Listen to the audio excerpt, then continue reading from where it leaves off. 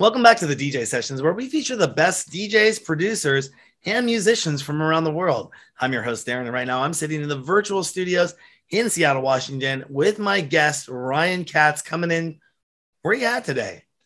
Akron, Ohio, home of LeBron James and the Black Keys, and I think that's everybody famous from Akron, Ohio. Well, we have a few famous people here from Seattle, like Just a Bruce few. Lee and Jimi Hendrix and those bands that came out in the 90s, those guys. Sure. But hey, thank you so much for coming on the show today. Really a pleasure to have you here. Yeah, pleasure to be on. Now, you have a kind of an interesting career path that you've gone down here, coming into the electronic music world and being very heavily into that world from, I think, 2012 to 2018. Yes. I was reading your bio, and some of the places, you said you had performed were,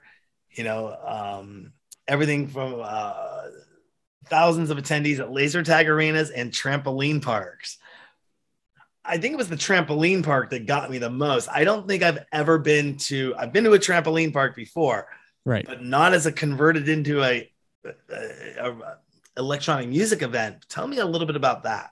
Yeah. So this is, it's funny we're gonna touch on this right away, because this is probably my most proud thing I've done in my electronic dance music career.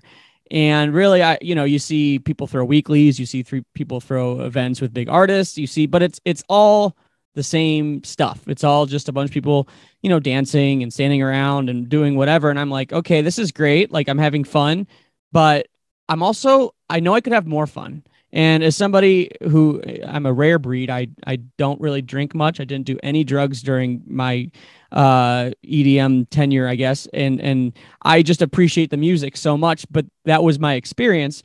I was like, what can we do to amplify this experience without, adding substances? And I'm like, what if we did this? My childhood, one of my favorite childhood memories was doing laser tag, just at laser tag arenas. And I'm like, you would always think about it. And I don't know your experience of going to laser tag arenas, but they always had like Armin van Buuren or some kind of like heavy trance going on in the arena. And I'm like, it just makes sense. EDM and laser tag, lasers in general, but laser tag, it just all makes sense. And the synergy is there. And it would be so cool to throw an event at a laser tag arena. So I was like, okay, I need to find somebody with sound, because I just had, being a DJ and producer, I don't have like all the live stuff. So I found a guy locally who would provide the sound for me, and we split, percentages and stuff. I said, let's do this. Let's hit up a local laser tag arena, and let's try a rave there, for lack of a better word. And it was cool. I mean, they were really open to it. Generally laser tag places are like a family friendly kind of environment. So I'm like, I don't know how they're going to receive that kind of proposition, but they're like, yeah, we can rent the place out. You can start it at like 8 o'clock. We can go till like 2 or 3 in the morning. It was expensive, and the ticket prices that I had to post kind of reflected that. But I think people were okay with it because, like I said, you're getting more than just going to a rave. You're getting a full immersive experience. We had it so the DJs that we booked were piped into the arena, so you would hear their sets while you're playing. Not everybody would be playing at once, because there was just hundreds and hundreds of people there. So you would come out, you'd watch the DJ while the next group goes in and plays. And the first one I did, the year probably escapes me, but I'm gonna just throw a dart at the board and say 2015, maybe. I did 6 of these overall, and the first 3 I did at laser tag arenas. And obviously, as it goes on, people, I think I learned quickly that throwing them too frequently was causing some sort of, fatigue from it. Like, okay, I've done this already. Because as I kept going, it was like, yeah, we're still great turnouts, but it wasn't as great as the first one, which was literally like thousands of people. So after the third one, I was like, okay, let's try to press the reset button and do something unique again. I'm like, what else is there that I can like throw a rave at that's not just like a warehouse, or not just like a Elks or whatever. Like, so I was like, what? There's a trampoline park there. I wonder if they'd be open to the idea. Then my mind starts going in lawyer mode. I'm not a lawyer, but it goes in lawyer mode. Like, oh my God, I'm going to have all these issues of people breaking their necks and whatnot. Cause if you've been to a trampoline park before, it's just, it's not just like trampolines. There's like ball pits, there's basketball hoops and all that. So I went to them with the same proposition, But what helped me is that I already had a proof of concept being at these laser tag arenas, and they were like, okay, this seems like it's a cool idea. We can do this rental price, which actually it was cheaper than doing the laser tag arena. Did 2 or 3 of those. I think I did 3 of those. And they were, again, it as it went on, it was not as successful as the first time, because the first time for anything is really successful. But I think people enjoyed them even more because this was a giant place. I mean, laser tag arenas are big, but this is a massive area. And it was cool because they had house speakers pumped throughout the whole arena, because they usually do anyways. Or the whole jump. I don't know what you'd call it, but yeah. And we did that a couple of times, and luckily no injuries or anything like that. We did have people sign waivers, but yeah, that was a really cool time. And I think if you polled people and said, what did they like more? I think the trampoline park. I stopped doing it because I had a kid, and it was a financial risk, and I wanted to take less financial risks. But to say that I'll never do it again would be false, because I think down the road here, I've still kept this giant network of people that went, and I still, remind them, hey, maybe in a couple of years we'll do number 7. And I think because I've taken this long break, 3 or 4 years of hosting those, that I think number 7 will pop off just as much as number 1 did. So yeah, that was a really fun thing to do, and it provided people with more than just going to your average Saturday night or weekly kind of thing. And was that also inspired by the events that you were playing? Because you played on stage with some notable people. It sounded like some big events there. Was that kind of like, I'm doing these big events and I want to do my own big events? So yeah, it was definitely inspired by that. It was also inspired by just like crowd watching, because when you're DJing, your job is to read the crowd. And as if I had a killer set, which more often than not I did, I'm not going to be whatever, but more often than not I did, I still felt like people were having 80% fun. Mm-hmm. Instead of 100% fun. And I just wanted people to have 100% fun. So I was like, how can I do something to get that 20% in there without, it's not my show, I'm just DJing. And I just had a really tough challenge to do that while I'm on stage. I tried to be, and I didn't have the best stage presence in the world. I do much more now than I did. But the one thing I will say for certain that I will stick to this, whether I throw them in the future, I never booked myself. I know a lot of DJs and producers, and no hate, but I know they like to book themselves. I do get a little sus, if you will, when I see a DJ have his own event and he's headlining. I'm like, okay, you're kind of like, you're rigging the game. But I never booked myself because, 1, I had too much going on during the event to even worry about performing. 2, I wanted to be a patron to this event as much as anybody else, and not necessarily a DJ, because I wanted to experience what everybody else was experiencing. And I wanted to help my friends out, help people who helped me out, people that booked me, and kind of show them gratitude for that. And if they were DJs, obviously I would book them. And I also made it a really strong point to, no matter what, if I had usually had 5 or 6 DJs for these events, every single one was going to be a different subgenre of dance music, because I wanted people I wanted to attract the broadest demographic I possibly could. And I think we can touch on that, but I think that's something that a lot of promoters struggle to do. And 2, variety is the spice of life. I mean, I didn't want to listen to house music for 8 hours. I didn't want to listen to dubstep for 8 hours. I didn't want to listen to hardstyle for 8 hours or trance or whatever. Like, I wanted it to be very diverse. So that's kind of, when you say things that I learned from performing and going into my own events, those were some things that definitely I probably wouldn't have done the same if I hadn't been performing beforehand, if I just went in and decided to book a show. So yeah, that was pretty cool. Now, was music something that you always were drawn towards, in the sense of performance, like performing? Did you start this at an early age, or was this something that came about? I got my first guitar when I was around 11 years old. I when I was growing up in middle school and high school, and even some of college, I was not exactly the most stage ready person. I always had an issue talking in front of people or being in front of a lot of people. Ironically, the second or third gig I ever had as a DJ, so around 2012, 2013 ish, there's a festival in my area called Radiate Festival, and Autoerotique was the headliner. There was a couple of really big artists on this bill, and I was friends with the promoter because, and we could touch on this, but I've worked in the music business area just as long as I've been performing. So I knew him from that, and he was like, "Hey, we're gonna have you close out the night." And I'm like, "Wait a minute." So 3 to 4 a.m. when everybody is at their hypest, they have the headliner go on, and then I go on. I'm like, okay. But this is like I said, it's my third set. I had very little knowledge compared to now as far as what's appropriate as far as closing a night out, or what I would have been done best as a set list. So I decided to do what I was familiar with, which was, at the time, Big Room was so popular. So that was all I was doing. And I got the crowd was hype. I got some really cool photos and stuff, but I do wish I had that opportunity again, because that was, so the Agora Theater is the venue. Its capacity is 3,200 people, and it was sold out. And I just wish I would have been able to I didn't even use the mic because I was so shy.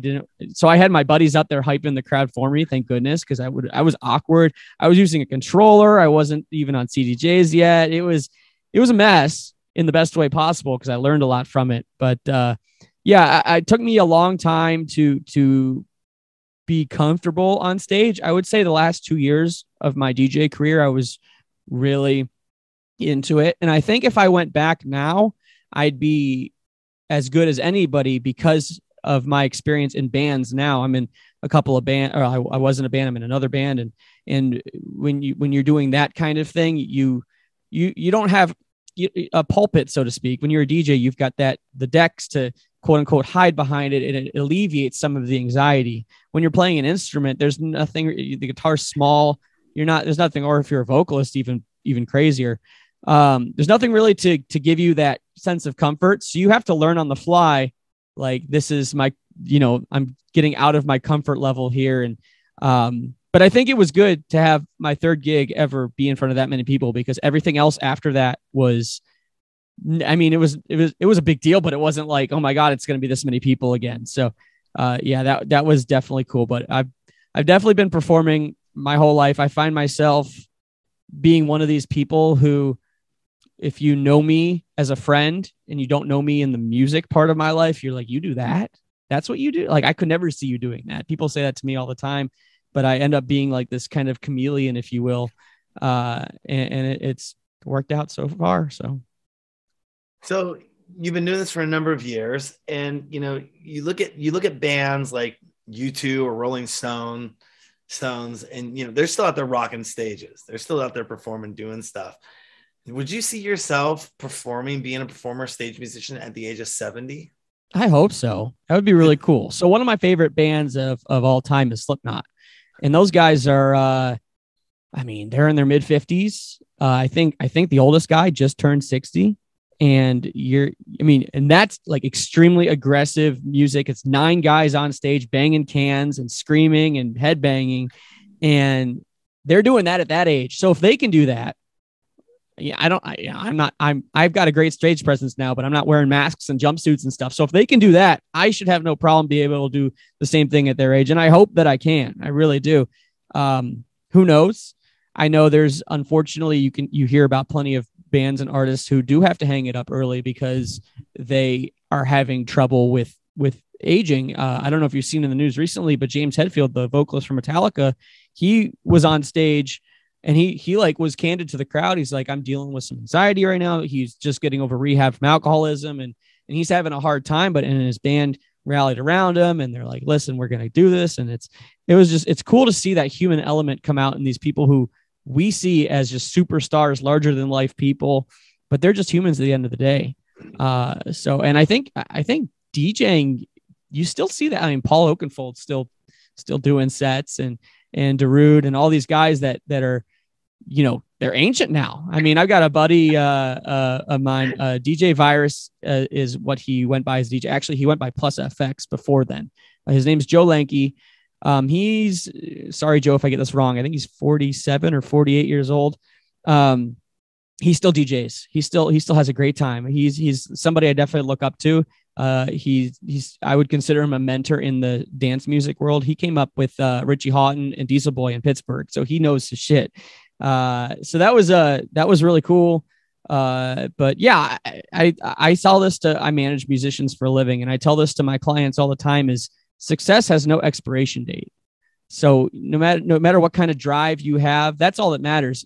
People, especially now in 2022, when things are so much more progressive than they were 20 years ago, when there were these gatekeepers and these limits and all these things. Now is the time to really, if you are listening to this and you're older and you're just like, I want to chase this dream, but I feel like people won't take me seriously because I'm 50, because I'm 60, because I'm 70. Now's the time. Do it, because this time period that we're living in is so open to just talent. We're all appreciative of talent, and we don't look like we used to at appearances, or obviously there's exceptions to that, but we don't look at things the same as we used to. We're not as judgmental overall. So that would be my message. As one of my first producers that I ever worked under, says, he comes back to me, he's like, I got over 2,300 episodes that I produced over the last, just from this series alone. And, all we had for distribution back then was public access, unless we bought beta cams, which were never, they're expensive, sure, to put shows on broad, or had access. We didn't have access to beta cams. So public access was our deliverable. And, once podcasting came out, once the Canon came out with this GL1 camera, the XL1 camera, price point of $1,000, and it was broadcast quality. Now you go out and start filming, and then you had things like Final Cut Pro. Yeah. And eventually you had YouTube, you had podcasting, you had the video iPod come out. So now people could walk around with videos in their pocket finally. They could download and subscribe to. And then you go into the live streaming, and then you have the outlets like Spotify, Beatport, all those things coming into play. I think you're absolutely right. The technology has made it easier to distribute. If you're just I'm just starting this up right now at 70 years old, or I'm 15 years old and I want to start TikToking. I don't know if you can TikTok at 15. I just got on TikTok, so I'm learning it on the fly as well.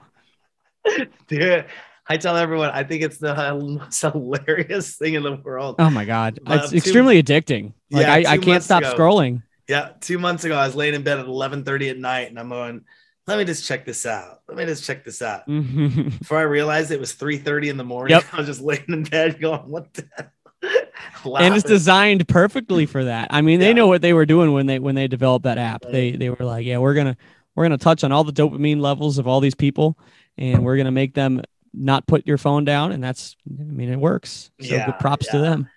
They just launched TikTok Live now as a I've been seeing that. Of Twitch. I just saw that, and I'm like, okay, cool. Another medium. Let's see how that comes out, and that'll be pretty awesome. But yeah, technology in our I mean, it's on our phone. We can go live from our phone and be like, here I am in the middle of something, or make that video on the phone and shoot it up to the rest of the world. So yeah, definitely. It's I don't ever see me have an expiration age when it comes to this.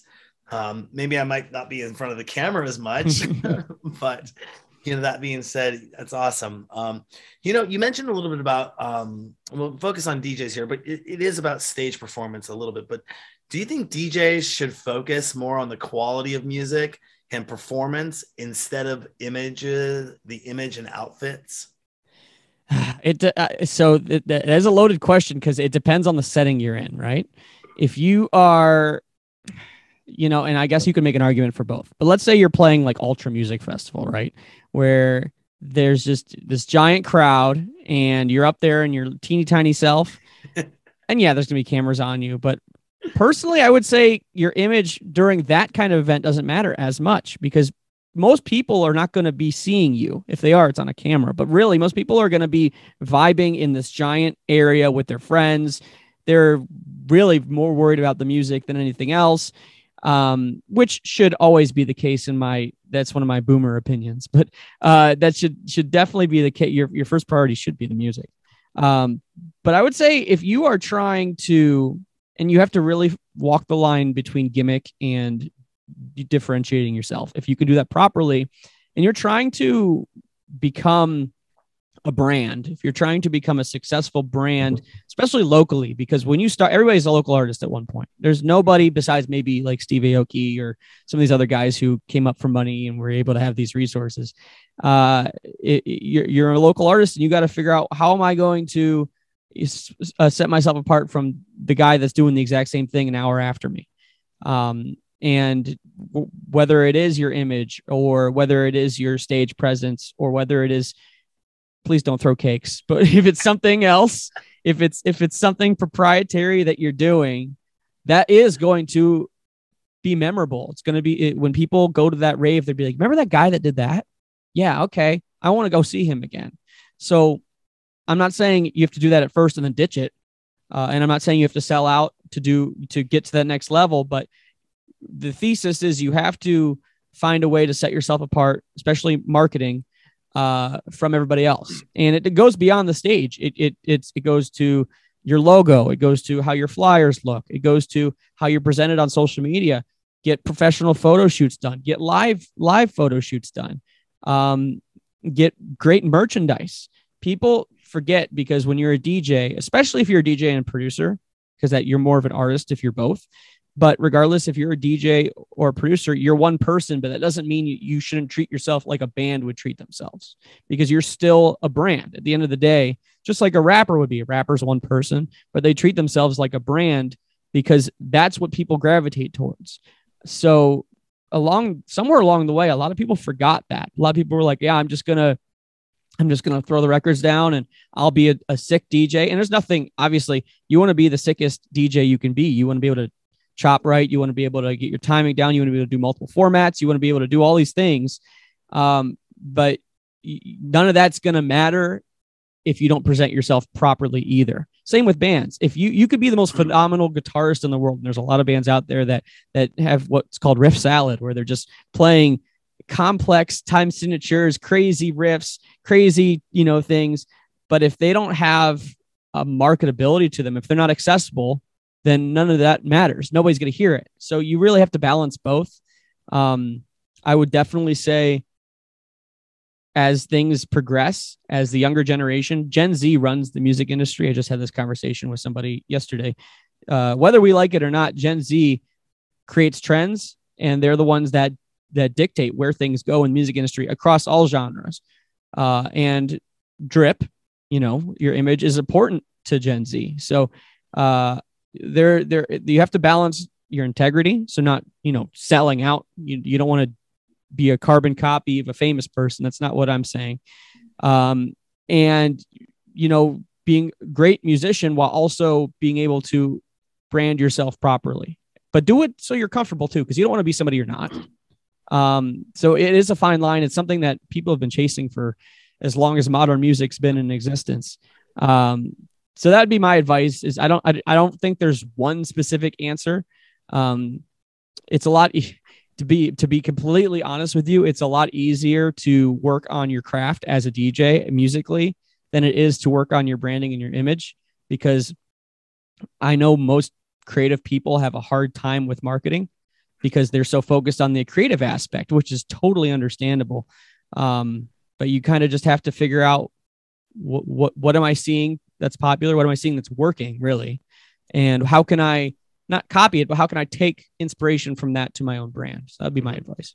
What measures do you take to actively promote yourself, your releases, and your career? Is solid PR a real important asset for DJs to have? Yeah. I know that if I was still doing it actively, I would have done things a little differently. For one, we can touch on the controversy, but I was part of Plasmapool Records, who recently has come under fire because our A&Rs stole money from all of our artists on our roster. Mord Fustang, I'm sure you're familiar with him. He has come out on social media and just blasted these A&Rs, who I won't mention by name, but they stole money from all of us, and they deserve what's coming to them. But that's one thing. Find a label that's right. Because and I don't, correct me if I'm wrong. It's been a couple years, but I believe you still need a label to be on Beatport, correct? I believe so. Okay. We're starting up our own label here in 6-7 months. So there you go. Yeah, you'll know for sure then. Yeah. But I'm pretty sure you still need to be signed, and signed is signed is different in EDM than it is as a band. But you be on a label to be on Beatport, so that's important because Beatport, to my knowledge, is still the end all be all of where people go to find their music and to spin and all that. SoundCloud's obviously great. I don't know if Spotify is as relevant to the EDM world as it is with other genres. But that would be one. The first thing is make sure that you're on all the platforms you need to be on. Two, like I said, photo shoot is really important.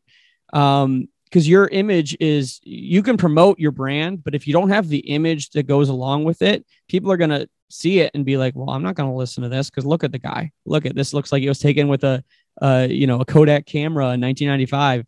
And look what he's wearing. What is he wearing? What is this? So you have to balance that. PR with my band, I currently invest in PR, and that it looks different with different genres. With a band, it's all about playlisting because on Spotify, playlisting is everything. That's how you get your plays. But as far as EDM goes, I would ask for my PR to do more placement. So more like, okay, I want you to be able to get my tracks to DJs that are at this level, because the biggest promotion you could possibly have as a producer is getting these big DJs to spin your music at festivals. And to be honest, if they like the music, the rest really doesn't matter. I have a buddy who he goes by Luminist, who was formerly a Slave, but he ended up having a really tight relationship with Bass Nectar simply because he sent him his tunes and Bass Nectar was like, yeah, I'll play it at these giant festivals, and everything else, worked up from there. So that would be my recommendation to focus on for any kind of dance music. And it doesn't matter the genre. If you're into tech house, okay, you get your music to a top tech house. Carl Cox would be awesome. Anybody that would be, no matter how niche your genre is what I'm saying is there's still somebody at the top of it, right? There's still always going to be a DJ at the top of happy hardcore, if you will. So find those guys, network with those people, get them your music, and the rest is really history. So that would be what I would say. How important is social media to you? Depends on the platform, because some platforms have become really irrelevant as opposed to other ones have become like necessary. Facebook is really just not anything that it needs to be. I've only used it as far as in a band sense is I'll take like a 30-second clip of our music video and I'll boost the post for $100, and it gets people to check it out because it has an autoplay when you scroll instead of having to click, and then they'll click on the video and whatever. But a lot of producers and DJs don't have music videos, so that wouldn't really be relevant. Instagram is awesome because obviously visual content's everything, and that's something you can do to give people like a behind the scenes look. So whether you're on stage and you want to take a little clip of your perspective, or you want to take a clip of other DJs to show love, photos, everything like that.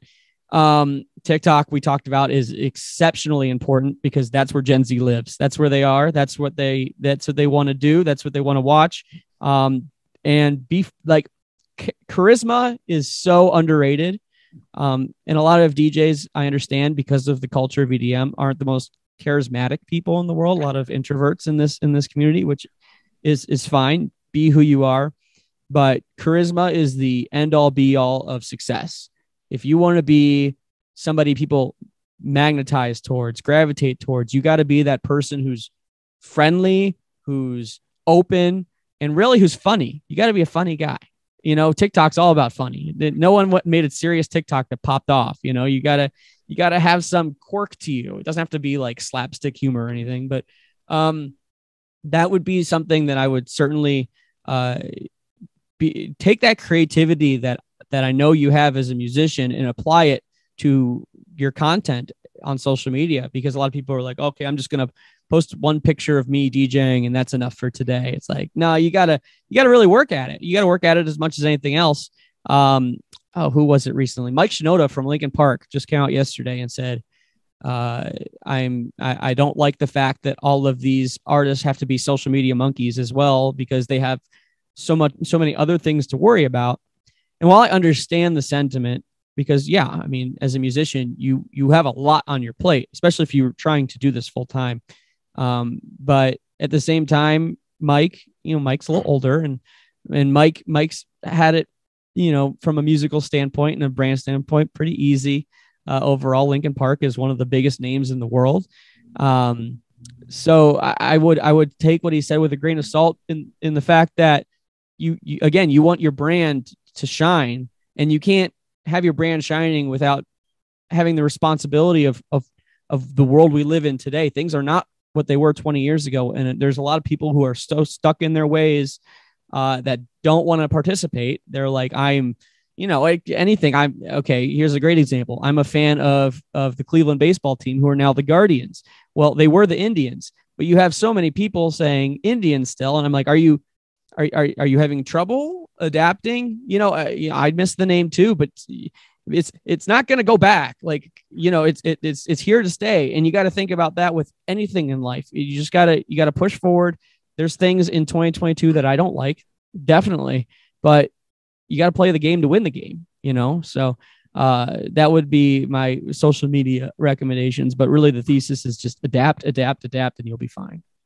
And speaking about it, kind of adapting and moving on, you aren't really a DJ or producing much anymore. You've moved into the full on band realm. Yes. In 2018, joining a band Audience of Rain, mm-hmm. and Jen just recently starting your own band, Kill Streak.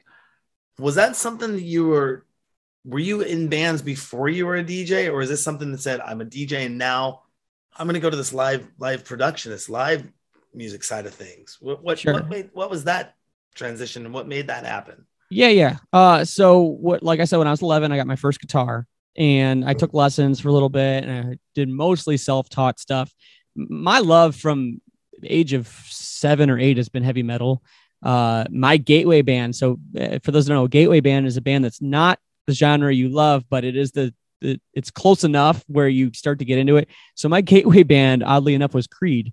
I was a huge Creed fan growing up. I went to a couple concerts, and they had a couple songs with some heavier guitars, and that led me into like Breaking Benjamin and Korn and Slipknot and etc. Mm-hmm. And it just evolved from there. And yeah, I was in high school. And my freshman year of college as well. I tried my luck at some band stuff, but it's as serious as you're going to be in high school. It's not a established band by any means. It's just like you and your buddies playing your friends' grad parties and whatever, or talent shows or whatnot. So I stopped doing that because I went to college, and that was busy enough. But that's when I discovered DJing in college, and I had a few friends of mine that were in the fraternities. And at the time, this is 2013 ish, and Jersey Shore was the most popular thing in the world, and house music in turn, especially big room and all that, was the most popular thing in the world. And all these bro downs were going on. I'm like, and I'm not, you can see me on camera, I'm not a bro at all. And I'm like, how can I be a part of this bro down? Because I'm getting some FOMO right now. I want to be, I don't want to be stuck in my dorm room. I want to have some fun. I'm like, what if I just be the music guy? Because I've always had that background in music. I just want to play the music. So that kind of how it evolved. And then, like I said, through my whole DJ career, I ended up, I started out the same as everybody else, ended up becoming pretty successful towards the end, playing with some really big acts, playing some festivals on second tier billing and all of that. And I felt like something was missing. I felt like I'm playing all these other people's tracks. I'm playing my own tracks, but I don't feel like I'm actually performing them. There's definitely a difference or a disconnect between, playing your own tracks through a speaker and then playing a guitar and creating or duplicating rather to masses live. And I'm like, I want to scratch that itch a little bit, but I didn't quit DJing before I started a band or joined a band. It was kind of the same thing as, when you're in a job, you don't want to quit before you have a new job. So I decided to wait until that opportunity came about. And I was actually at Guitar Center, just fiddling around with guitars, and they have a billboard with like a bunch of bands looking for guitarists or whatever. And I saw one that looked interesting, and I called the number, and I joined this band called Audience of Rain in 2018, and it was cool at the time. I really just wanted to be in a band at first. And musically, it wasn't necessarily my favorite thing in the world. It wasn't terrible by any means. I enjoyed playing the songs. I wrote plenty of them. We ended up doing quite well. I've been a music manager, like I said, since 2009, full-time since 2015. So I've been able to be kind of that player manager like they would have in sports. And so I've been able to take all those skills, and whatever band I'm in, I'm able to elevate that band exceptionally just from those business skills. So where they were when I joined to where they are now, I'm not going to take all the credit by any means, but certainly are in a different spot. We ended up playing a lot of big shows, opening for a couple of really big bands. And within that time period, we ended up doing a cover song for, it's bands. It was all original music, but we were like, we want to capitalize on the success. So why not do a cover song, get some fans that are not necessarily into us from knowing a relevant song. So, or not relevant, but a song they knew. So we did Backstreet Boys' Larger Than Life. It was like a rock and roll metal kind of cover. I guess the genre you would call it's like post-grunge. So similar to Breaking Benjamin, Seether, that kind of stuff. Ended up, it's currently at 550,000 plays on Spotify. So it's like intensely large, larger than life, if you will, but so that was cool. And what a tie back to DJing, I had a buddy of mine who I was a colleague with, doing raves in Pittsburgh and stuff. And he was also into rock and roll. And he hit me up one day. He's like, "Hey, I love that cover song your band did." I'm like, "Oh, thank you." He's like, "So I'm a DJ now at a strip club in Florida, and the girls love the song. We play it every night. It's requested by the guys and all this." I'm like, "What? Like, that's just insane." So there you go. But yeah, so I did that for a while, and it just got to the point where I'm like, I had this internal realization that I was in this band to be in a band rather than doing something I truly 100% love to do. And no shade to the guys. I get along with all of them. I still talk to them all the time. I still help with managerial stuff. But I was like, I gotta, I want to, I'm 31 years old, and we talked about age, but as far as energy goes, being on stage, I'm 31 years old. I'd like to spend my 30s doing something that I'm really, really 100% invested in. And they understood. So that was July 2021 when I left. Took a little bit of break, and I ended up finding this vocalist in my area who a weird kind of thing. But I'm an old man. I got a bad back, so I get massages once a month. And I was talking to my masseuse, and she was like, "My husband's a metal vocalist," and I'm like, "Huh." So I eventually hit him up, and we started a band called Kill Streak, which is currently active. And I've always wanted to have a band, or even when I was a DJ, I wanted to do this, where you have songs. Each song has like a theme, not a gimmick, but just a theme to it. There's a band called Ice Nine Kills. They're really popular in the metal world, and all their songs are about horror movies. And I was like, what if we did a band where every song was about video games? And so that was like the light bulb. And I got all these guys together that are like-minded, that are in the same music. And for those that know, it's kind of like metalcore, deathcore style, so really heavy music, but the production is top notch. I won't take any credit for that. I'll take a little bit, but not a lot. And we ended up writing our first song called No Scope, which came out May 13th. That is a Call of Duty themed song. We found a cool spot in Youngstown, Ohio, that looks straight out of the video game, like a map. And we did a music video, and currently sitting at about 40,000 plays on Spotify. So within a couple of weeks, which we're very happy with. And I think the next song is going to be about Halo, and we're going to do GoldenEye and Zelda. And like, it's cool because when you do stuff like that, again, the theme is you get people interested in your music who might not have been interested, but they're like, "Oh, that's my favorite video game. I got to check out that song." So whether you're a producer, a DJ, or in a band, you got to think about those things. Every band has a song about nothing. You write about your breakup, or you write about something existential, and it's like we've all heard this. Like, what's new? What can we hear that's new?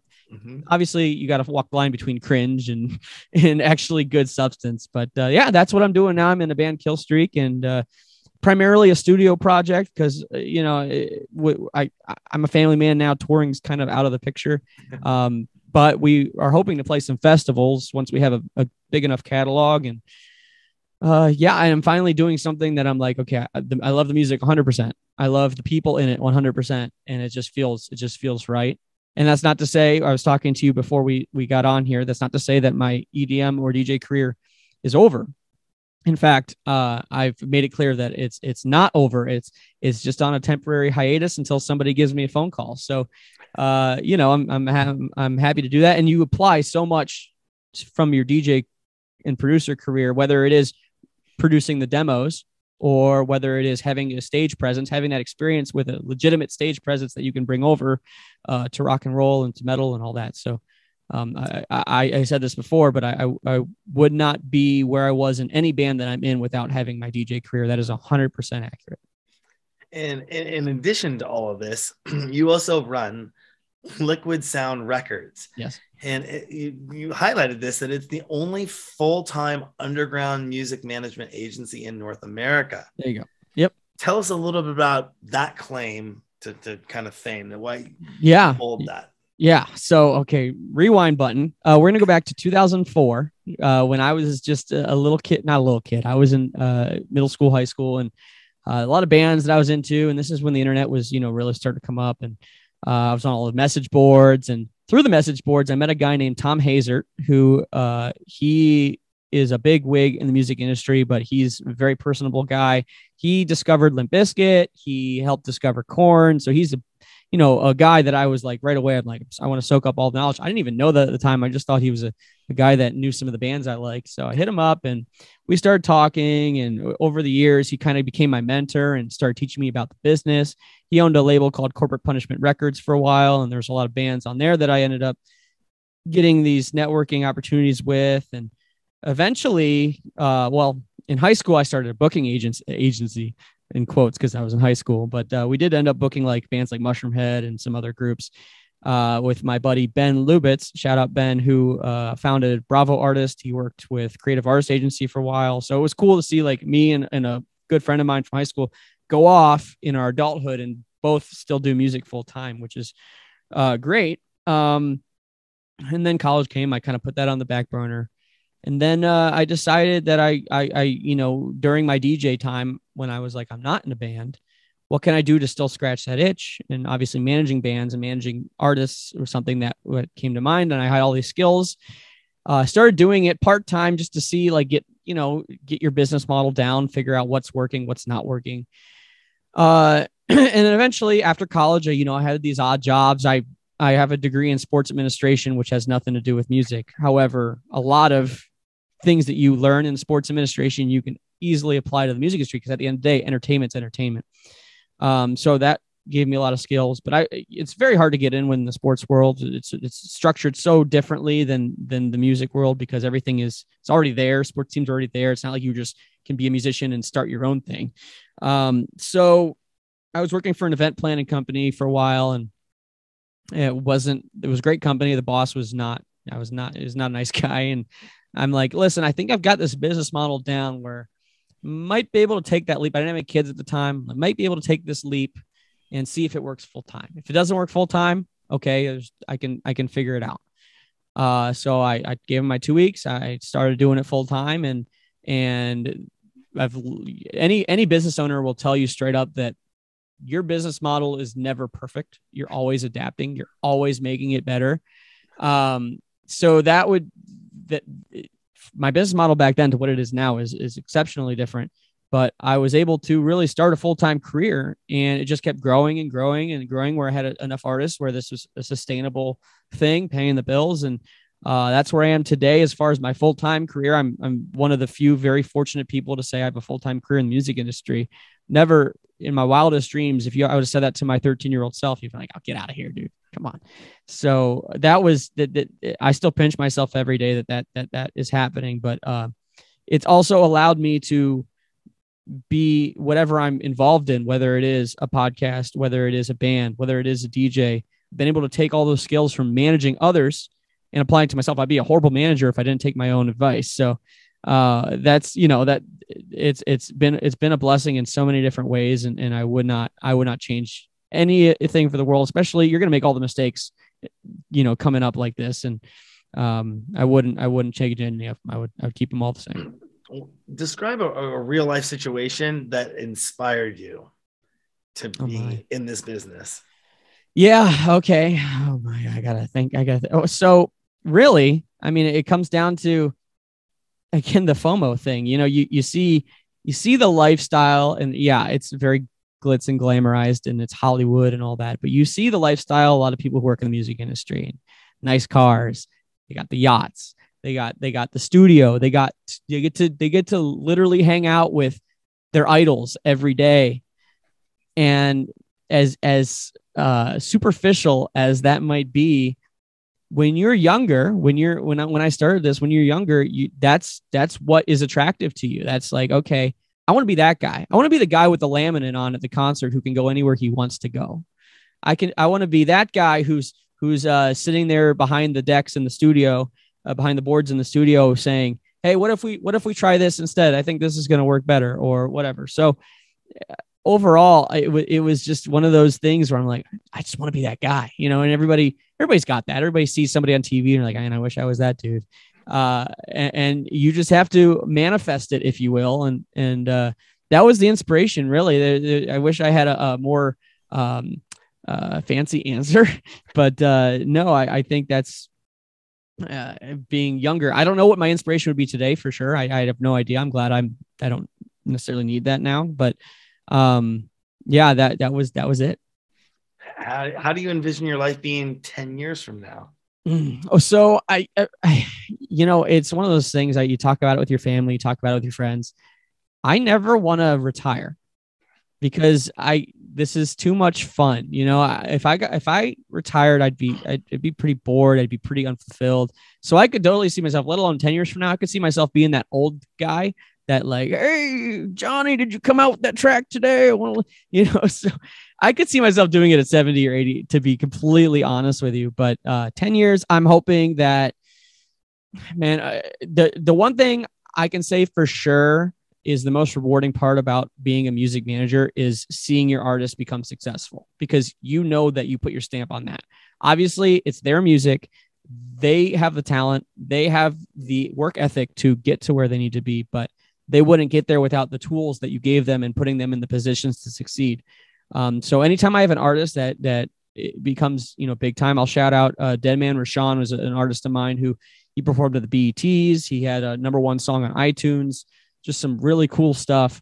That was really just fulfilling to see that, because I know I'm like, I got him the opportunities to get to those places, to do those things. There's plenty of other examples like that, but I really think in 10 years, I'm hoping I have hundreds and thousands of those stories, because that's, at the end of the day, that's what I do this for. I don't make millions of dollars. I don't drive Ferraris. I don't have a yacht.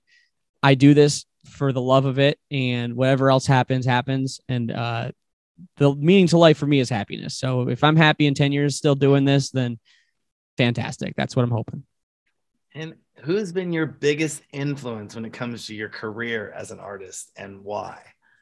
As an artist, well, you can say DJs and producers and bands and all that. So I'll say from a DJ producer standpoint, I won't say that necessarily an inspiration. I guess I could say they're an inspiration. There's a group out there called Looney Tunes. For those that might have heard of them, a duo from, I hope I'm not screwing this up, but I think they're from Belgium or Netherlands, one of the two.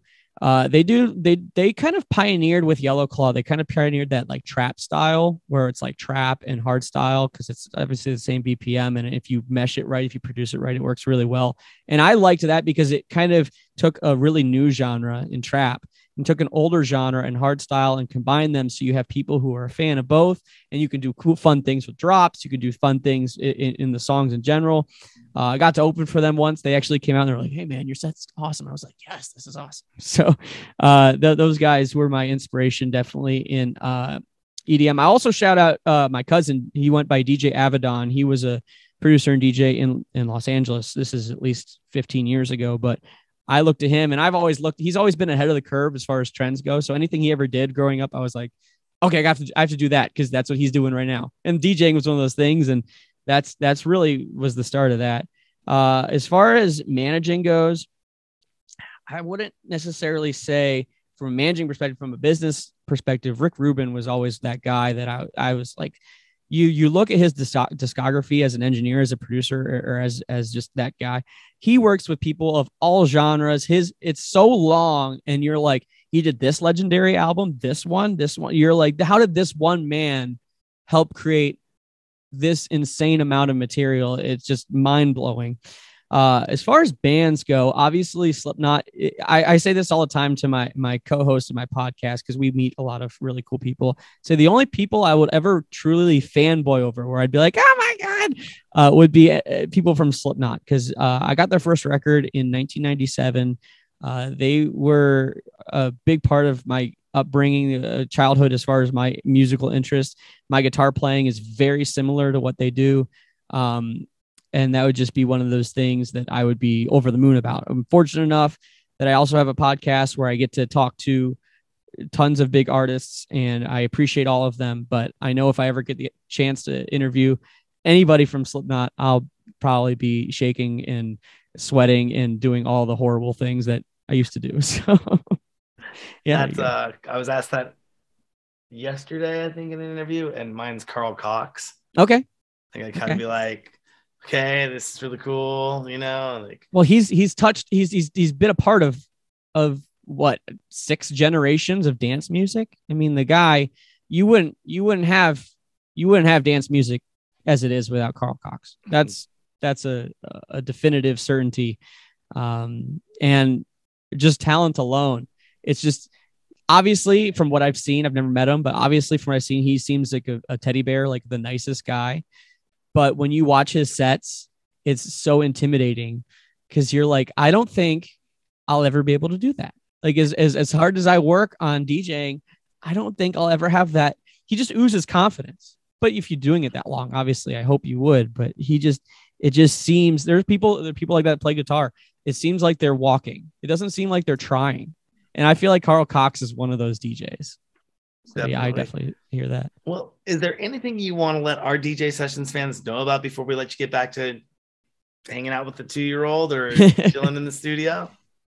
Sure. Like I already plugged my band. You can Kill Streak. The song is No Scope. We'll have other songs out, but you can find us on Spotify, iTunes, anywhere you can find music. Our music video is out. Go check that out. It's really fun. I have a podcast called the All Things Music Podcast. We have episodes between weekly and monthly, depending on our guests. We only do pretty much in-person guests because, I like this, but there is something to be said for camaraderie when you're in person. As you know, as we talked about, you used to go to clubs all the time and do that. So I'm actually headed out on Thursday to Dallas, Texas to interview a bunch of artists at So What Music Festival. There's 3 stages. There's a pop punk stage, there's a metal stage, and there's a hip hop stage. So it's like you can see bands like The Devil Wears Prada and then go see a rapper like Waka Flocka Flame. And I just find that to be the coolest dichotomy of artists that you could find. So I'm out going out there. I've press passes. I'm able to talk to those. So if you want to check out a bunch of cool interviews coming up at festivals, again, type in All Things Music, just All Things Music in Spotify and Apple and blah, blah, blah, blah. So there you go. And that would be my plugs for the day. Awesome. Again, Ryan, thank you so much for coming on the show. I do know what you mean about getting back to those in-person interviews. We're so happy to get back to doing that. Lots of stuff coming up, lots of artists, and we'll stay in touch with you. Absolutely. Thanks for having me on. Absolutely, Ryan. Thank you. Don't forget to go to our website, thedjsessions.com. Find us on TikTok, find us on Instagram, Twitter, the book. We're out there, thedjsessions.com. This is Darren coming to you from the virtual studios in Seattle, Washington. Ryan, all the way in from Ohio. What is it? Where is it at again in Ohio? Akron, Ohio. Akron, Ohio for the virtual sessions. And remember, on the DJ Sessions, the music never stops.